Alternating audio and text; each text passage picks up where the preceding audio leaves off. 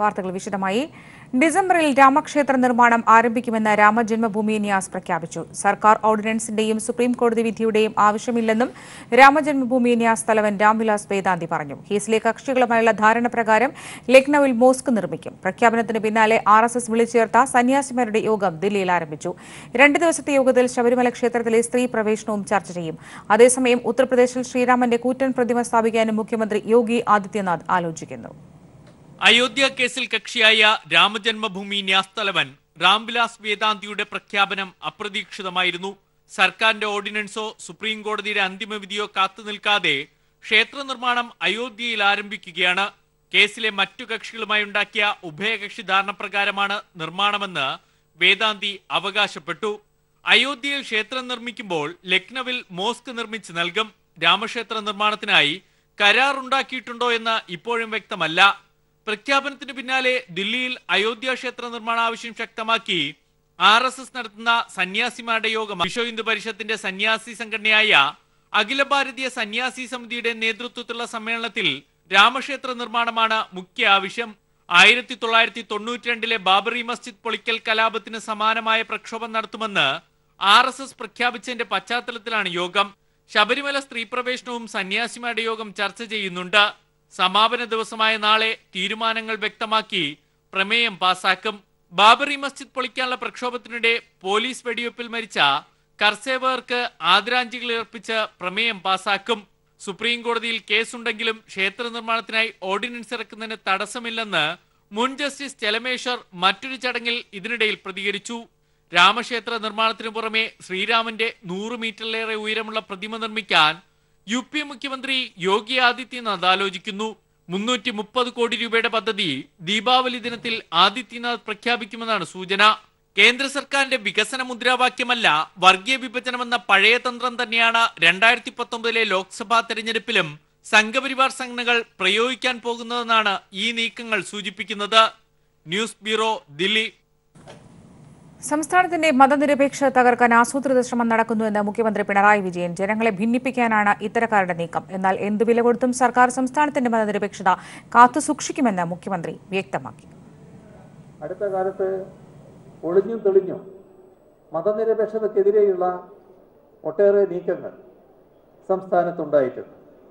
ഇതിൽ ജനങ്ങളെ ഭിന്നിപ്പിക്കാൻ പലതരം മാർഗങ്ങൾ ഉപയോഗിക്കാൻ നോക്കുകയാണ്. എന്നാൽ മതനിരപേക്ഷതയെ തകർക്കാൻ ചില ഘട്ടത്തിൽ ചില നിക്ഷിപ്ത താല്പര്യക്കാർ മതത്തെയും ജാതിയെയും ഒക്കെ ദുരുപയോഗിക്കാൻ ശ്രമിക്കുന്നുണ്ട് എന്നത് ഗൗരവമായി നാം കാണുന്നു. അക്കാര്യത്തിൽ ഒരു വിട്ടുവീഴ്ചയും ചെയ്യാൻ നമുക്കാവില്ല. ശബരിമലയിൽ സുരക്ഷയ്ക്ക് എല്ലാ നടപടികളും സ്വീകരിച്ചതായി സംസ്ഥാന പോലീസ്. ചീഫ് പോലീസ് കോർഡിനേറ്ററായ ദക്ഷിണ മേഖല ADGP അനിൽകാന്തിന്റെ നേതൃത്വത്തിൽ 20 അംഗ കമാൻഡോ സംഘം ഉൾപ്പെടെ 1500 പോലീസുകാരാണ് സുരക്ഷ ഒരുക്കുന്നത്. ശബരിമല വിധി ചോദ്യം ചെയ്തുള്ള റിട്ട് ഹർജികൾ ഭരണഘടനാ ബെഞ്ച് നേരിട്ട് പരിഗണിക്കില്ല. Chief justice Ranjan Gogoi, justice Sanjay Kishan കൌൾ, ജസ്റ്റിസ് KM ജോസഫ് എന്നിവർ അടങ്ങിയ ബെഞ്ചാണ് റിട്ട് ഹർജികൾ പരിഗണിക്കുക. അതേസമയം ശബരിമല വിധി നടപ്പാക്കുന്നത് തടഞ്ഞതിനെതിരെയുള്ള കോടതി അലക്ഷ്യ ഹർജിക്ക് അനുമതി നൽകുന്നതിൽ നിന്നും അറ്റോർണി ജനറൽ KK വേണുഗോപാൽ പിന്മാറി. 2 സ്ത്രീകൾ നൽകിയ കോടതി അലക്ഷ്യ ഹർജിയിലും സോളിസിറ്റർ ജനറൽ തുഷാർ മെഹ്തയ്ക്കായിരിക്കും തീരുമാനം എടുക്കുക. ശബരിമല വിധി ചോദ്യം ചെയ്തുള്ള റിട്ട് ഹർജികളിൽ ഭരണഘടനാ ബെഞ്ച് നേരിട്ട് വാദം കേൾക്കുമെന്നായിരുന്നു നേരത്തെയുണ്ടായ സൂചനകൾ. എന്നാൽ ഫയൽ ചെയ്തിരിക്കുന്ന റിട്ട് ഹർജികൾ ചീഫ് ജസ്റ്റിസ് അധ്യക്ഷനായ 3 അംഗ ബെഞ്ചായിരിക്കും പരിഗണിക്കുക. ജസ്റ്റിസ് സഞ്ജയ് കിഷൻ കൌൾ, ജസ്റ്റിസ് KM ജോസഫ് എന്നിവരാണ് മറ്റംഗങ്ങൾ. തമിഴ്നാട്ടിൽ നിന്നുള്ള അഭിഭാഷകൻ വിജയകുമാർ, ജയ രാജ്കുമാർ, മുംബൈ മലയാളി ശൈലജ വിജയൻ എന്നിവർ നൽകിയ റിട്ട് ഹർജികളാണ് ചീഫ് ജസ്റ്റിസ് അധ്യക്ഷനായ ബെഞ്ച് പരിഗണിക്കുന്നത്. നവംബർ 13-ന് റിട്ട് ഹർജികൾ സുപ്രീം കോടതി പരിഗണിക്കും. അതേസമയം ശബരിമല വിധി നടപ്പിലാക്കുന്നത് തടഞ്ഞതിനെതിരെയുള്ള കോടതിയലക്ഷ്യ ഹർജിക്ക് അനുമതി നൽകുന്നതിൽ നിന്നും അറ്റോർണി ജനറൽ KK വേണുഗോപാൽ പിന്മാറി. ശബരിമല കേസിൽ ദേവസ്വം ബോർഡിന് വേണ്ടി മുൻപ് KK വേണുഗോപാൽ ഹാജരായിട്ടുണ്ട്. ചിലപ്പോൾ കേസിൽ കേന്ദ്ര സർക്കാരിന് വേണ്ടി ഹാജരാകേണ്ടിയും വരും. ഹർജികൾ പരിഗണിച്ച് കോടതിയലക്ഷ്യമാണെന്ന് കോടതി പ്രഖ്യാപിച്ചാൽ കേന്ദ്ര സർക്കാരിന് പിന്തുണയ്ക്കേണ്ടിയും വരും. ഈ സാഹചര്യങ്ങളൊക്കെ പരിഗണിച്ചാണ് KK വേണുഗോപാലിന്റെ പിന്മാറ്റമെന്നാണ് സൂചന. 2 ഹർജികളും പരിശോധനയ്ക്കായി സോളിസിറ്റർ ജനറൽ തുഷാർ മേത്തയ്ക്ക് കൈമാറി. ഹർജികളിൽ തുഷാർ മേത്തയായിരിക്കും ഇനി തീരുമാനമെടുക്കുക. News bureau, Delhi. ശബരിമലയിലെ അക്രമ സംഭവവുമായി ബന്ധപ്പെട്ട് 3719 പേരെ പോലീസ് അറസ്റ്റ് ചെയ്തു. ആകെ 536 കേസുകളാണ് രജിസ്റ്റർ ചെയ്തത്. അക്രമികളെ തിരിച്ചറിയുന്നതിന് വേണ്ടി ആക്രമണങ്ങളുടെ വിശദമായ ദൃശ്യങ്ങൾ അടങ്ങുന്ന വീഡിയോ ആൽബവും അന്വേഷണ സംഘം തയ്യാറാക്കിയിട്ടുണ്ട്. യുവതീ പ്രവേശവുമായി ബന്ധപ്പെട്ട് ശബരിമലയിലും പരിസര പ്രദേശങ്ങളിലുമായി വ്യാപക അക്രമം അഴിച്ചുവിട്ടവരെ അറസ്റ്റ് ചെയ്യുന്നത് പോലീസ് തുടരുകയാണ്. ഇതുവരെയായി 3719 പേരെയാണ് പോലീസ് അറസ്റ്റ് ചെയ്തത്. ആകെ 536 കേസുകളാണ് വിവിധ ജില്ലകളിലായി രജിസ്റ്റർ ചെയ്തത്. വരും ദിവസങ്ങളിലും അറസ്റ്റ് തുടരും. ഭക്തരെയും പോലീസിനെയും മാധ്യമപ്രവർത്തകരെയും ആക്രമിച്ചവരെ തിരിച്ചറിയുന്നതിനുവേണ്ടി അക്രമങ്ങളുടെ വിശദമായ ദൃശ്യങ്ങളടങ്ങുന്ന വീഡിയോ ആൽബവും അന്വേഷണ സംഘം തയ്യാറാക്കിയിട്ടുണ്ട്. ശബരിമലയിൽ സ്ഥാപിച്ച ക്യാമറകളിൽ നിന്നുള്ള 3600 ദൃശ്യങ്ങളിൽ നിന്നാണ് ആൽബം തയ്യാറാക്കിയത്. ചാനലുകൾ തത്സമയം പുറത്തുവിട്ട ദൃശ്യങ്ങളും പോലീസ് ശേഖരിച്ചിട്ടുണ്ട്. അക്രമികളിൽ പലരും ഒളിവിൽ പോയതിനാൽ ഇവരെ പിടികൂടാൻ പത്തനംതിട്ട ഡിവൈഎസ്പിയുടെ നേതൃത്വത്തിൽ 44 പേരടങ്ങിയ പ്രത്യേക സംഘത്തെ നിയോഗിച്ചാണ് അന്വേഷണം പുരോഗമിക്കുന്നത്. പ്രതികൾ രാജ്യം വിടാതിരിക്കാൻ ലുക്കൌട്ട് നോട്ടീസും പുറപ്പെടുവിച്ചിട്ടുണ്ട്. തുലാമാസ പൂജാ കാലയളവിൽ കഴിഞ്ഞ മാസം 17 മുതലാണ് ആർഎസ്എസും ബിജെപിയും ആസൂത്രിതമായി അക്രമം അഴിച്ചുവിട്ടത്. News bureau, Thiruvananthapuram. ശബരിമലയുടെ വനം വകുപ്പ് ശത്രുതാപരമായ നിലപാടാണ് വെച്ചുപുലർത്തുന്നതെന്ന് Devaswom board president A Padmakumar. അത്യാവശ്യ സൌകര്യങ്ങൾ ഒരുക്കുന്നതിനായി ശ്രമിക്കുമ്പോൾ വനം വകുപ്പ് അതിൽ കൈകടത്താൻ ശ്രമിക്കുന്നതായും അനധികൃത നിർമ്മാണ പ്രവർത്തനങ്ങൾ നടത്താൻ ദേവസ്വം ബോർഡ് ഒരിക്കലും ശ്രമിക്കില്ലെന്നും അദ്ദേഹം വ്യക്തമാക്കി. ശത്രുതാപരമായിട്ടുള്ള നിലപാട് ശബരിമലയോട് സ്വീകരിക്കുക, ഇത് കേൾക്കുമ്പോൾ ചില ആളുകളെങ്കിലും രാഷ്ട്രീയമായിട്ടോ അല്ലാതെയുള്ളൊരു മാനസികാവസ്ഥ വെച്ചുകൊണ്ടെന്നാൽ അത് നന്നായി എന്ന് പറയുന്നത് ശബരിമലയോടുള്ള അങ്ങേയറ്റത്തെ ദോഷമായിരിക്കും അവർക്ക് ചെയ്യാൻ പോകുന്നതെന്നാണ് എനിക്ക് പറയാനുള്ളത്. അത് വനം വകുപ്പ് ആദ്യം തന്നെ എല്ലാ കാലത്തും ഇപ്പോഴും അവിടെ വന്ന മണൽ കൂടിക്കിടക്കുന്നതൊന്ന് മാറ്റിയാൽ അല്ലെങ്കിൽ അതൊന്ന് കൈവച്ച് കഴിഞ്ഞാൽ അപ്പോൾ അവർ കയറി ഇടപെടുക. അതുപോലെ തന്നെ ഫോറസ്റ്റ് ഡിപ്പാർട്ട്മെന്റ് കേസെടുക്കുമെന്നുള്ള ഭീഷണിപ്പെടുത്തുക. People exclusive. തന്റെ അച്ഛനെ ആർഎസ്എസ് പ്രവർത്തകർ ക്രൂരമായി മർദ്ദിച്ചിരുന്നുവെന്ന വെളിപ്പെടുത്തലുമായി ശിവദാസന്റെ മകൻ ശരത് രംഗത്ത്. മർദ്ദനത്തിന് ശേഷം ഒത്തുതീർപ്പിന് വന്നത് ബിജെപി പ്രവർത്തകരാണ്. അതിനാൽ മരണത്തിൽ അന്വേഷണം വേണമെന്നും ശരത് പീപ്പിൾ ടിവിയോട് പറഞ്ഞു. 2018 ആഗസ്റ്റ് 23 വഴിത്തർക്കവുമായി ബന്ധപ്പെട്ട സജീവ്, സന്ദീപ് എന്നീ ബിജെപി പ്രവർത്തകർ അച്ഛനെ ക്രൂരമായി മർദ്ദിച്ചിരുന്നു. തുടർന്ന് അച്ഛൻ ആശുപത്രിയിൽ ചികിത്സ തേടി. സംഭവവുമായി ബന്ധപ്പെട്ട് പോലീസ് സ്റ്റേഷനിലും വീട്ടിലും മധ്യസ്ഥ ചർച്ചയ്ക്കെത്തിയതും ബിജെപി നേതാക്കളാണ്. അതിനാൽ തന്റെ അച്ഛന്റെ മരണത്തിൽ കൃത്യമായ അന്വേഷണം വേണമെന്ന് ശരത് പറയുന്നു.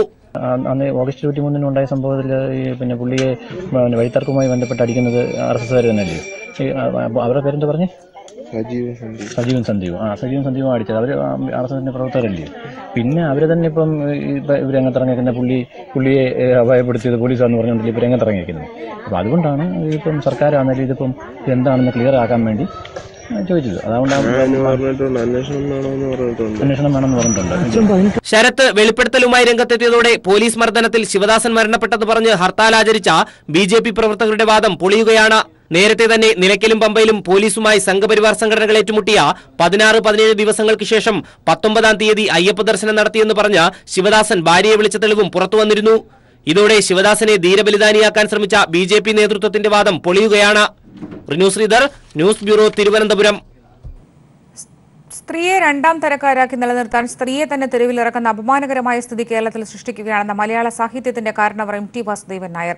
യുവതീ പ്രവേശം അനുവദിച്ചുകൊണ്ടുള്ള സുപ്രീം കോടതി വിധിക്കെതിരായ നീക്കങ്ങൾ കേരളത്തെ നൂറ്റാണ്ട് പിന്നോട്ട് നടത്താനുള്ള നീക്കമെന്നും എം.ടി. നിലപാട് വ്യക്തമാക്കി.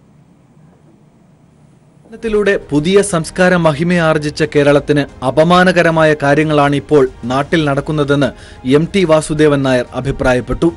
യുവതീ പ്രവേശത്തിൽ സുപ്രീം കോടതി വിധി നടപ്പാക്കാനുള്ള സർക്കാരിന്റെ പുരോഗമനപരമായ കാൽവയ്പിനെ എതിർക്കാനും തടയാനുമുള്ള ശ്രമത്തെ പിന്തുണയ്ക്കാൻ ഈ നാടിന്റെ ഭാവി ആഗ്രഹിക്കുന്ന ഒരാളിനുമാകില്ലെന്ന് അദ്ദേഹം പറഞ്ഞു.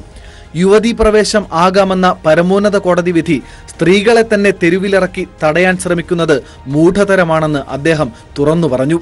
ഇന്നലെ ചെയ്തൊരബദ്ധം മൂഢർക്ക് ഇന്നത്തെ ആചാരമാകാം, നാളത്തെ ശാസ്ത്രമതാകാം. അതിൽ മൂളായിക സമ്മതം രാജൻ. ആശാന്റെ ഈ വരികളല്ലാതെ ഇത്തരക്കാരെ ഓർമ്മപ്പെടുത്താൻ മറ്റെന്താണുള്ളതെന്നും എം.ടി. വ്യക്തമാക്കി. പഴയ തെറ്റുകൾ തിരുത്തി മുന്നോട്ടു പോകാൻ നാം ശ്രമിക്കുമ്പോൾ നമ്മളെ പിന്നോട്ടടിക്കാനുള്ള ശ്രമം അപകടകരമാണെന്ന് എം.ടി. ഓർമ്മപ്പെടുത്തി. ഇവർ ചരിത്രം മനസ്സിലാക്കാത്തവരാണെന്നും ഗുരുവായൂർ ക്ഷേത്രപ്രവേശ സത്യാഗ്രഹത്തെ ഒരു വിഭാഗം എതിർത്തത് ഗുരുവായൂരപ്പന്റെ തേജസ് കുറവ് വരുമെന്ന വാദമുയർത്തിയായിരുന്നുവെന്നും അദ്ദേഹം പറയുന്നു. എന്നാൽ ഗുരുവായൂരപ്പന്റെ തേജസ്സിന് ഒരു കുറവുമുണ്ടായിട്ടില്ലെന്ന് വിശ്വാസികൾക്കറിയാമെന്നും എം.ടി. പറഞ്ഞു. ഇപ്പോഴുണ്ടായതുപോലുള്ള പുരോഗമനപരമായ വിധി കോടതിയിൽ നിന്ന് വരികയെന്നത് നിയമവ്യവസ്ഥയിൽ അപൂർവമാണെന്നും അത് നടപ്പാക്കാനുള്ള പൂർണ്ണ ബാധ്യത സർക്കാരിനുണ്ടെന്നും MT പറഞ്ഞു. സ്ത്രീയോ താഴ്ന്ന ജാതിക്കാരോ കടന്നു ചെല്ലുമ്പോൾ ഇല്ലാതാകുന്നതല്ല ദൈവശക്തിയെന്നും അതവിടെ തന്നെ ഉണ്ടാകുമെന്നും ഇന്നത്തെ സുപ്രീം കോടതി വിധിക്കെതിരായ നീക്കങ്ങൾ മൂഢത്തരമാണെന്ന് കാലം തെളിയിക്കുമെന്നും മലയാളത്തിന്റെ പ്രിയപ്പെട്ട MT പറഞ്ഞു വയ്ക്കുന്നു. ശബരിമല സ്ത്രീ പ്രവേശന വിഷയവുമായി ബന്ധപ്പെട്ട് നടക്കുന്ന അക്രമങ്ങൾ ഭയാശങ്കയോടെയാണ് കാണുന്നതെന്ന് സുഗതകുമാരി ടീച്ചർ. സുപ്രീം കോടതി വിധി അവഗണിക്കാൻ കഴിയില്ല. ശബരിമലയിൽ രക്തം വീഴ്ത്താതെ സർക്കാരുമായി സഹകരിച്ച് ചർച്ചയിലൂടെ പരിഹാരം കണ്ടെത്തണമെന്നും സുഗതകുമാരി ടീച്ചർ പറഞ്ഞു. സമൂഹത്തിൽ അക്രമം വർദ്ധിക്കുന്നത് ഭയാശങ്കകളോടെ വീക്ഷിക്കുന്നു. ശബരിമലയിൽ ചോര വീഴരുത്. പരിപാവനമായ ആ സന്നിധി ഈ വിധത്തിൽ വിദ്വേഷവും അക്രമവും കൊണ്ട് നിറയ്ക്കുന്നതിൽ എന്നെപ്പോലുള്ള ലക്ഷക്കണക്കിന് ജനങ്ങൾ ഭിന്നരാണ്. ജാതിയുടെയും മതത്തിന്റെയും പേരിൽ പോലീസിൽ ഭിന്നിപ്പുണ്ടാക്കാൻ ചിലർ ശ്രമിക്കുന്നുണ്ടെന്ന് മുഖ്യമന്ത്രി പിണറായി വിജയൻ. എന്നാൽ പോലീസിന്റെ ജാതിയും മതവും പോലീസ് തന്നെയാണെന്നും മുഖ്യമന്ത്രി കണ്ണൂരിൽ പറഞ്ഞു. മതനിരപേക്ഷതയോടുള്ള അസഹിഷ്ണുതയാണ് പോലീസിനെതിരെയുള്ള ഒറ്റപ്പെട്ട ശബ്ദത്തിൽ കാണാൻ നമുക്ക് കഴിയില്ല. ഈ അടുത്ത നാളുകളിൽ പോലീസിനെ തന്നെ ചേരിതിരിക്കാനാകുമോ എന്നിവർ നോക്കുകയാണ്. പോലീസിനെ ഇന്ന മതത്തിൽപ്പെട്ടവർ, ഇന്ന ജാതിയിൽപ്പെട്ടവർ എന്ന തരത്തിൽ വേർതിരിക്കാൻ നോക്കുകയാണ്. അത് പോലീസിനെ നിർവീര്യമാക്കേണ്ട നടപടിയാണ്. പോലീസിന് ഒറ്റ മതവും ജാതിയുമേ ഉള്ളൂ. അത് പോലീസ് എന്നത് തന്നെയാണ്. പോലീസിന്റെ മതം പോലീസാണ്, പോലീസിന്റെ ജാതിയും പോലീസാണ്.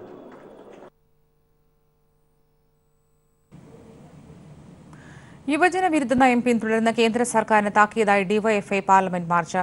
എവിടെ എന്റെ തൊഴിൽ എന്ന ചോദ്യം കേന്ദ്ര സർക്കാരിനോട് ഉന്നയിച്ചുകൊണ്ടായിരുന്നു 38ാം സ്ഥാപക ദിനത്തിലെ ഡിവൈഎഫ്ഐ മാർച്ച്. 4 വർഷത്തെ മോദി ഭരണം തൊഴിലന്വേഷകരായ യുവാക്കളെ പൂർണ്ണമായും നിരാശപ്പെടുത്തി. ഇതുകൂടാതെ മോദി സർക്കാരിന്റെ ഭരണം രാജ്യത്തിന്റെ സർവ്വമേഖലകളെയും തളർത്തി, സാമ്പത്തിക വളർച്ച ഇല്ലാതാക്കി, വിലക്കയറ്റം സർവ്വജനവിഭാഗങ്ങളെയും ബാധിച്ചു. ഈ സാഹചര്യത്തിലാണ് കേന്ദ്ര സർക്കാരിനെതിരായ യുവജന പ്രതിഷേധം അടയാളപ്പെടുത്തിക്കൊണ്ട് ഡിവൈഎഫ്ഐ പാർലമെന്റ് മാർച്ച് സംഘടിപ്പിച്ചത്. മാർച്ചിൽ 10,000-ഓളം യുവജനങ്ങളാണ് അണിനിരന്നത്. മാർച്ചിനെ CPM general secretary Sitaram Yechury അഭിവാദ്യം ചെയ്തു.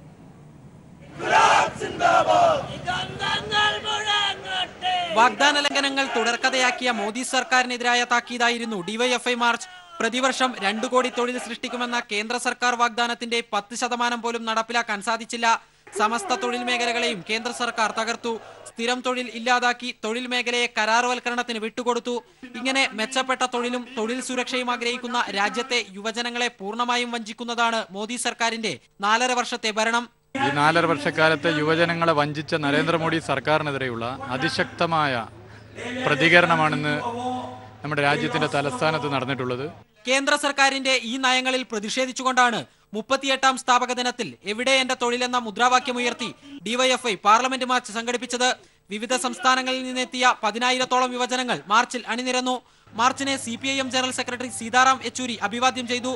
രാജ്യത്തെ പറ്റിച്ചു കടന്നു കളഞ്ഞവരുടെ കയ്യിൽ നിന്ന് പകുതി പണമെങ്കിലും തിരികെ പിടിക്കാൻ സാധിച്ചിരുന്നെങ്കിൽ രാജ്യത്ത് തൊഴിലും വിദ്യാഭ്യാസവും നൽകാൻ സാധിക്കുമായിരുന്നെന്ന് അദ്ദേഹം പറഞ്ഞു. अगर इसमें से आधा भी वापस ले आ सके सरकार को, तो अपने देश के अंदर हर नौजवान को हम शिक्षा दे सकते हैं, स्वास्थ्य दे सकते हैं और रोजगार दे सकते हैं. തൊഴിലില്ലായ്മയുടെ രൂക്ഷതയിൽ മാന്യമായ ജീവിതം നിഷേധിക്കപ്പെട്ട രാജ്യത്തെ യുവജനങ്ങളുടെ പ്രതിഷേധത്തിന്റെ നേർക്കാഴ്ചയായിരുന്നു മാർച്ച്. സമസ്ത മേഖലകളെയും തകർത്ത മോദി സർക്കാർ നിലപാടുകൾക്കെതിരെയും മാർച്ചിൽ പ്രതിഷേധമുയർന്നു. General secretary അവോയ് Mukherjee, president Muhammad Riyas ഉൾപ്പെടെയുള്ള നേതാക്കൾ റാലിയെ അഭിവാദ്യം ചെയ്തു. വിവിധ വർഗ ബഹുജന പ്രസ്ഥാനങ്ങളുടെ നേതാക്കളും സംസാരിച്ചു. യുവജന വഞ്ചന നയമാക്കി മാറ്റിയ മോദി സർക്കാരിനെ തൂത്തെറിയുമെന്ന ഇന്ത്യൻ യുവതയുടെ പ്രഖ്യാപനത്തിനാണ് ദില്ലി ഇന്ന് വേദിയായത്. Cameraman അതുലിനൊപ്പം ശരത്യ Sasi, news bureau, Delhi. മൺവിളയിൽ സ്വകാര്യ പ്ലാസ്റ്റിക് നിർമ്മാണ കമ്പനിയിലുണ്ടായ വൻ തീപിടുത്തത്തിന്റെ പശ്ചാത്തലത്തിൽ സംസ്ഥാനത്തെ ബഹുനില കെട്ടിടങ്ങളിൽ അഗ്നിശമന ചട്ടങ്ങൾ പാലിച്ചിട്ടുണ്ടോ എന്ന് ഉറപ്പാക്കണമെന്ന് സംസ്ഥാന മനുഷ്യാവകാശ കമ്മീഷൻ അധ്യക്ഷൻ ജസ്റ്റിസ് ആന്റണി ഡൊമിനിക്. അഗ്നിശമന ഉപകരണങ്ങൾ കൃത്യമായി സ്ഥാപിക്കാൻ സംസ്ഥാനത്തെ പല ബഹുനില സ്ഥാപനങ്ങളും ശ്രമിക്കാറില്ലെന്ന പരാതിയിലാണ് നടപടി. ഡിജിപി, അഗ്നിശമന വിഭാഗം മേധാവി, തദ്ദേശ സ്വയംഭരണ സെക്രട്ടറി എന്നിവർ അടിയന്തരമായ റിപ്പോർട്ട് നൽകണം. കേസ് ഡിസംബർ 4 പരിഗണിക്കും.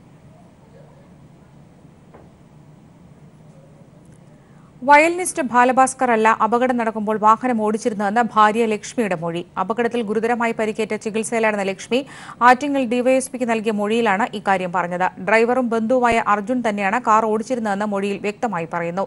എന്നാൽ അപകടമുണ്ടായ ദിവസം കാർ ഓടിച്ചിരുന്നത് ബാലഭാസ്കർ ആണെന്ന് ഡ്രൈവർ അർജുൻ പോലീസിന് നേരത്തെ മൊഴി നൽകിയിരുന്നു. തൃശൂരിൽ നിന്ന് മടങ്ങുമ്പോൾ കൊല്ലത്തെത്തുന്നതുവരെ താനായിരുന്നു വാഹനം ഓടിച്ചിരുന്നതെന്നും കൊല്ലത്ത് കാർ നിർത്തി ജ്യൂസ് കുടിച്ച ശേഷം ബാലഭാസ്കർ വാഹനം ഓടിക്കാൻ കയറുകയായിരുന്നുവെന്ന് അർജുൻ പോലീസിനോട് പറഞ്ഞതായാണ് വാർത്തകൾ പ്രചരിച്ചത്. സംസ്ഥാനത്ത് തുലാവർഷം ശക്തി പ്രാപിക്കുന്നു. തുലാവർഷത്തിന്റെ വരവ് അറിയിച്ചുകൊണ്ട് തെക്കൻ ജില്ലകളിൽ ആരംഭിച്ച മഴയാണ് ശക്തമാകുന്നത്. 8-ാം തീയതിയോടെ സംസ്ഥാന വ്യാപകമായി മഴ ശക്തി പ്രാപിക്കുമെന്ന് കാലാവസ്ഥാ നിരീക്ഷണ കേന്ദ്രം അറിയിച്ചു. സംസ്ഥാനത്ത് തുലാവർഷമെത്തിയതിന് പിന്നാലെ വിവിധയിടങ്ങളിൽ ശക്തമായ മഴയാണ് ലഭിക്കുന്നത്. തലസ്ഥാന നഗരിയായ തിരുവനന്തപുരത്ത് കനത്ത മഴ തുടരുകയാണ്. ശക്തമായ മഴ തുടരുന്ന സാഹചര്യത്തിൽ നെയ്യാർ ഡാമിന്റെ 4 ഷട്ടറുകൾ 2.5 അടി വീതം ഉയർത്തി. പേപ്പാറ, അരുവിക്കര ഡാമുകളുടെ ഷട്ടറുകളും ഉയർത്തിയിട്ടുണ്ട്. കരമനയാറിന്റെയും നെയ്യാറിന്റെയും തീരത്തുള്ളവർ ജാഗ്രത പാലിക്കണമെന്ന് ജലസേചന വകുപ്പ് മുന്നറിയിപ്പ് നൽകിയിട്ടുണ്ട്. തുലാവർഷം സംസ്ഥാനത്ത് എത്തിയെങ്കിലും തിരുവനന്തപുരം, കൊല്ലം, പത്തനംതിട്ട ജില്ലകളിലാണ് ഇപ്പോൾ മഴ ശക്തി പ്രാപിച്ചിട്ടുള്ളത്. തെക്കൻ ബംഗാൾ ഉൾക്കടലിന്റെ മധ്യഭാഗത്ത് ചൊവ്വാഴ്ചയോടെ ന്യൂനമർദ്ദം രൂപം കൊള്ളാൻ സാധ്യതയുള്ളതായി കാലാവസ്ഥാ നിരീക്ഷണ കേന്ദ്രം അറിയിച്ചു. ഇതിന്റെയും തുലാവർഷത്തിന്റെയും സ്വാധീനത്താൽ 8-ാം തീയതിയോടെ കേരളത്തിൽ മഴ കൂടുതൽ ശക്തി പ്രാപിക്കും. ഇടിമിന്നലോടുകൂടിയ മഴയാണ് കാലാവസ്ഥാ നിരീക്ഷണ കേന്ദ്രം പ്രതീക്ഷിക്കുന്നത്. ഒക്ടോബർ 15 മുതൽ ഡിസംബർ 31 വരെയാണ് കേരളത്തിൽ തുലാവർഷകാലം. എന്നാൽ 15 ദിവസം വൈകിയാണ് ഇത്തവണ വടക്കു കിഴക്കൻ കാലവർഷം കേരളത്തിലെത്തിയത്. ബംഗാൾ ഉൾക്കടലിൽ രൂപം കൊണ്ട ചുഴലിക്കാറ്റ് കാരണമാണ് തുലാവർഷം വൈകാനിടയാക്കിയത്. നിലവിൽ തുലാവർഷം ശക്തമാകുന്ന പശ്ചാത്തലത്തിൽ ഡാമുകളുടെ സ്ഥിതിയും സർക്കാർ പരിശോധിക്കാൻ നിർദ്ദേശം നൽകിയിട്ടുണ്ട്. News bureau, Thiruvananthapuram. Kannur sports ഹോസ്റ്റലിലെ കുട്ടികൾക്ക് ഭക്ഷ്യവിഷബാധ. ഛർദിയെ തുടർന്ന് 10 വിദ്യാർത്ഥികളെ കണ്ണൂർ ജില്ലാ ആശുപത്രിയിൽ പ്രവേശിപ്പിച്ചു. സ്കൂളിൽ നിന്ന് കഴിച്ച ബിരിയാണിയിൽ നിന്നാണ് ഭക്ഷ്യവിഷബാധ ഉണ്ടായതെന്നാണ് സംശയം. വിശദമായ അന്വേഷണം നടത്തുമെന്നും ഭക്ഷണ സാമ്പിൾ പരിശോധനയ്ക്ക് അയക്കുമെന്നും കുട്ടികളെ ആശുപത്രിയിൽ സന്ദർശിച്ച ആരോഗ്യമന്ത്രി കെ ശൈലജ ടീച്ചർ വ്യക്തമാക്കി.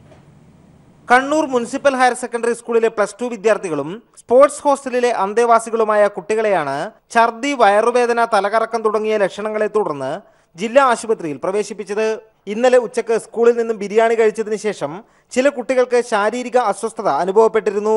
ഇവർക്ക് സ്വകാര്യ ആശുപത്രിയിൽ പ്രാഥമിക ചികിത്സ നൽകി തിരിച്ചയച്ചു. രാവിലെ കൂടുതൽ കുട്ടികൾക്ക് ഛർദി ഉണ്ടായതിനെ തുടർന്നാണ് എല്ലാവരെയും കണ്ണൂർ ജില്ലാ ആശുപത്രിയിൽ പ്രവേശിപ്പിച്ചത്. 10 കുട്ടികളാണ് ഇപ്പോൾ ചികിത്സയിലുള്ളത്. മന്ത്രിമാരായ കെ ശൈലജ ടീച്ചർ, കടന്നപ്പള്ളി രാമചന്ദ്രൻ, ജില്ലാ പഞ്ചായത്ത് പ്രസിഡന്റ് KV സുമേഷ് തുടങ്ങിയവർ കുട്ടികളെ ആശുപത്രിയിൽ സന്ദർശിച്ചു. സംഭവത്തിൽ വിശദമായ അന്വേഷണം നടത്തുമെന്ന് മന്ത്രി കെ ശൈലജ ടീച്ചർ പറഞ്ഞു. ഡോക്ടർമാരെല്ലാം പരിശോധിച്ചിട്ടുണ്ട്. അങ്ങനെ ഒരു ഭയപ്പെടേണ്ട സാഹചര്യമൊന്നുമില്ല എന്നുള്ളതാണ് പ്രത്യേകിച്ച് പറയുന്നത്. ഭക്ഷണത്തിൻ്റെ സാമ്പിളൊക്കെ പരിശോധിക്കാനുള്ള ഏർപ്പാടൊക്കെ ചെയ്തിട്ടുണ്ട്.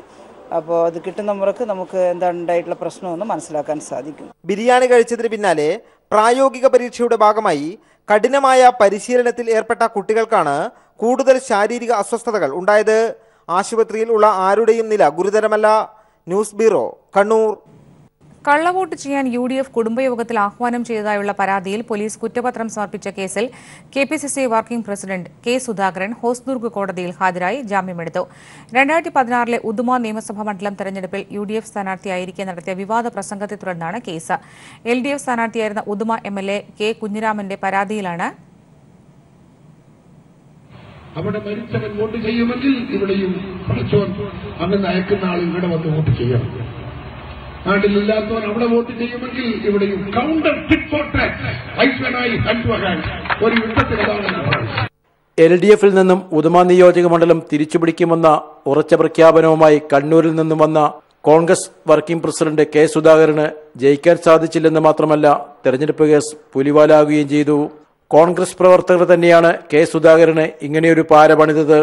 ഉദുമ മണ്ഡലത്തിലെ കോൺഗ്രസ് പ്രവർത്തകരുടെ കുടുംബയോഗത്തിൽ പങ്കെടുത്ത് പ്രസംഗിച്ചപ്പോൾ കള്ളയോട്ട് ചെയ്തിട്ടായാലും LDFിൽ നിന്നും മണ്ഡലം പിടിക്കണമെന്ന നിലയിൽ കെ സുധാകരൻ പറഞ്ഞതായുള്ള വീഡിയോ ക്ലിപ്പിംഗ് പുറത്തായി.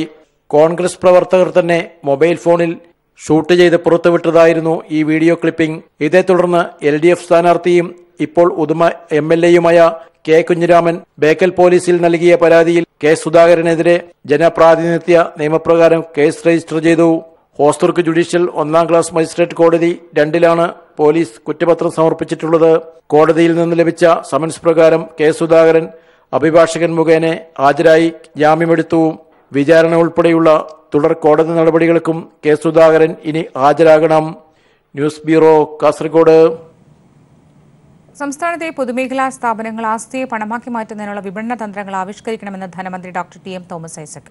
KTDCയുടെ സൗജന്യ താമസവും കുറഞ്ഞ നിരക്കിൽ ഭക്ഷണവും വാഗ്ദാനം ചെയ്യുന്ന പ്രീമിയം ലൈഫ് മെമ്പർഷിപ്പ് കാർഡ് പദ്ധതി കനകക്കുന്നിൽ ഉദ്ഘാടനം ചെയ്യുകയായിരുന്നു അദ്ദേഹം. പ്രീമിയം ലൈഫ് മെമ്പർഷിപ്പ് പദ്ധതിയുടെ വിളംബര പത്രിക ധനമന്ത്രിയും ഉദ്ഘാടന കാർഡ് ടൂറിസം മന്ത്രിയും ഇറാം ഗ്രൂപ്പ് ചെയർമാനും മാനേജിംഗ് ഡയറക്ടറുമായ ഡോക്ടർ സിദ്ദിഖ് അഹമ്മദിന് കൈമാറി. മെമ്പർഷിപ്പ് തുക ഡോക്ടർ സിദ്ദിഖ് അഹമ്മദ് ധനമന്ത്രിക്ക് കൈമാറി.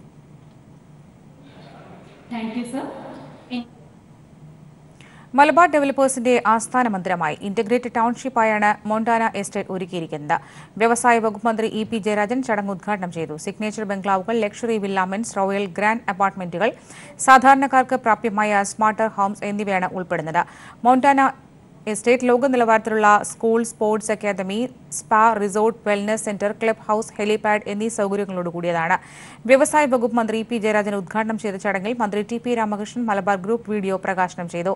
Malabar group chairman MP Ahmed, മന്ത്രി AK ശശീന്ദ്രൻ, കുഞ്ഞാലിക്കുട്ടി MP, കോഴിക്കോട് ജില്ലാ കളക്ടർ UV ജോസ്, BJP അധ്യക്ഷൻ PS ശ്രീധരൻപിള്ള എന്നിവർ ചടങ്ങിൽ പങ്കെടുത്തു.